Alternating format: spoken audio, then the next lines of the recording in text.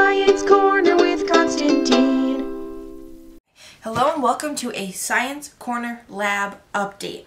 So last week I did some microbiology labs with potatoes and with my sourdough starters. So I just want to show you the progress of those. So it's been quite a few days, and I'm going to show you what my potatoes look like and what my sourdough looks like. Alright, so these are my potatoes. They are looking very delicious, but gross. So this is my control. My control has gotten kind of moldy, so that's showing me that like there's mold in the air and the potato is starting to get moldy. And my hand actually didn't have that much bacteria on it. You can see there's a colony. So there's a colony that has some orange on it. This one I believe is the sink water. Got a little moldy. Had a little growth, but look at the puddle. There is so much bacteria on here. Everything shiny is bacteria. So we've got some yellow bacteria and some orange bacteria.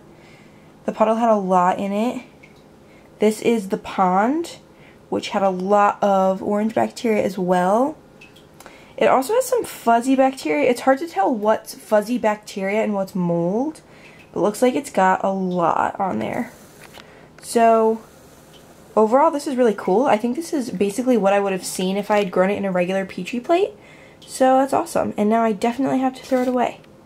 It's really gross. So now I'm going to show you how to feed the sourdough starter. So this is what one of mine looks like right now. It's really frothy and bubbly, so I know it's active, but it smells like dirty gym socks.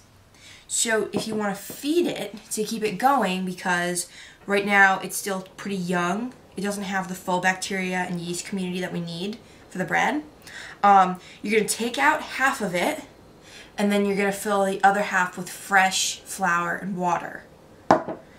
It might clog your sink, so you want to throw the half of it in the garbage. You're just going to scoop it out. So you throw half of it away.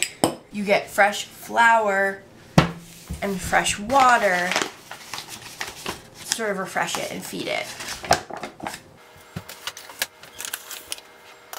There's a fresh spoonful of yeast. And some fresh water. So now I'm going to stir it up. And this has been fed. You do it like once or twice a day. And then hopefully it'll keep growing so I can use it to bake bread. Alright, so that's the one I just fed. These are the other two. It looks like they're getting really kind of frothy and bubbly. And this one too. Oh, look at all those bubbles. So I'm going to feed these two. And hopefully in a few days they'll be ready to make bread.